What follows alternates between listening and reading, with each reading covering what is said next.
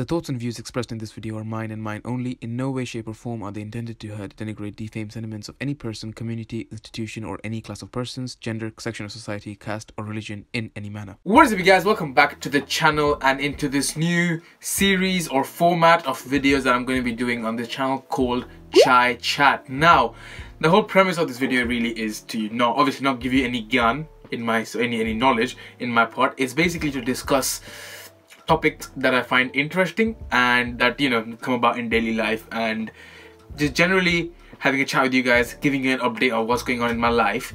And yeah, that's pretty much the premise of this new series that I'm launching on the channel. I don't know how well it's gonna go, but let's see. So the main thing is there's two benefits that I get from doing this. Number one benefit is that obviously it's like a video record for like when I'm 50 years old or whatever. I can look back to these videos and see like, I didn't know anything. I was complete dumbass. So I could do that. And number two is that more content for YouTube. So the YouTube algorithm, thank you car, the YouTube algorithm likes it, and I get more views and I make more money and all of that, and I become rich. Anyways, so yeah, no, yeah, that's that, and that's it really. So that's pretty much the premise of Chai Chat. Apart from all that, I'm gonna try and keep these videos a bit more informal, so like more casual and stuff. Like, I don't know if you've seen my other videos that I did before the vlogs and stuff. They used to be like proper professionally edited and everything, and all of that kind of stuff. But I'm gonna keep this a bit more casual, just a bit more like a chit chat kind of thing. So as if like you're sitting there like my friend or whatever. So yeah, anyway, so today's topic of discussion, guys, is, before I say all that, if you guys are interested in this type of series, please leave a like down below of this video. If you go like subscribe and then above the bar, hit that like button, and also subscribe to the channel to see any more videos that I put out in the future. So yeah, with that said, I've got my chai in here because it's freezing cold outside and I don't want my chai to go cold while I'm talking. So I've got my chai in here and I've got my topic. So today we're going to be discussing about anxiety of change.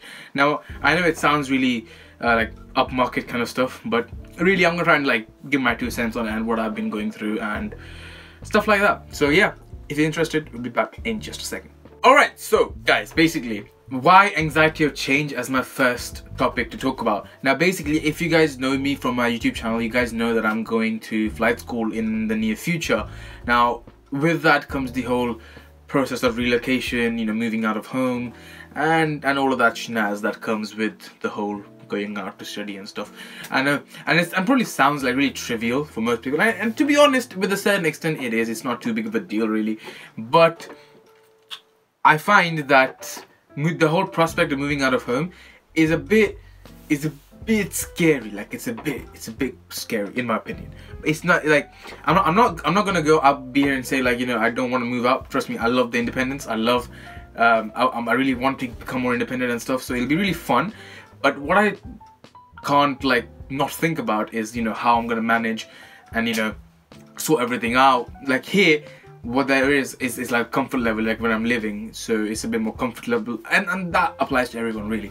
So where you live, where you've been brought up, where you're born and everything, everything around you, the whole environment around you is safe for you and it's comfortable, and everything that has its own comfort level. But when you move out of your city, go to a different place to study and stuff, like my friends some of them gone to Birmingham, some of them gone to, I think one of my friends has gone to, I keep forgetting the name, what was it, Stratford upon Avon?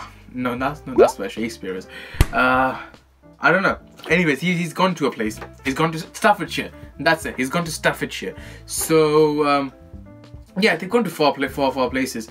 And I was talking about this to one of my friends who actually, on the day before he was actually leaving to uni, he said to me that I actually asked him, I was like, how are you feeling?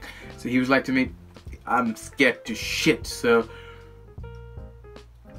yeah, I really think it's not just, it doesn't affect just me. I think it affects everyone really, and it's the reason I think the reason why people don't talk about it is because it kind of seems really trivial, because it's something that everyone does. So you shouldn't really be bothered with it really.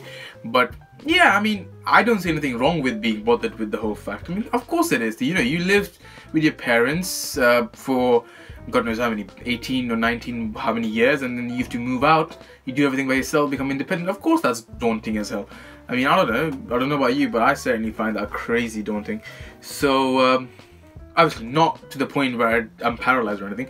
No, I like to think of it this way, that the thing is, it's gonna be scary until I do it. Like, no matter how much I keep telling myself, oh, I know you got this, you'll smash it.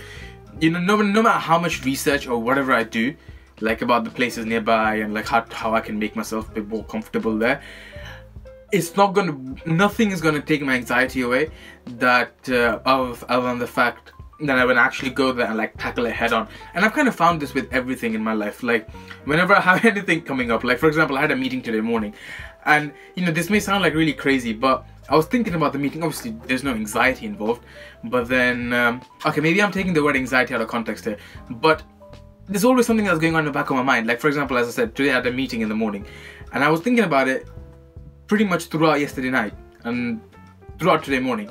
I was like, just thinking about how it's gonna go, and like, you know, what the proceeds are and how we're gonna talk about it and everything.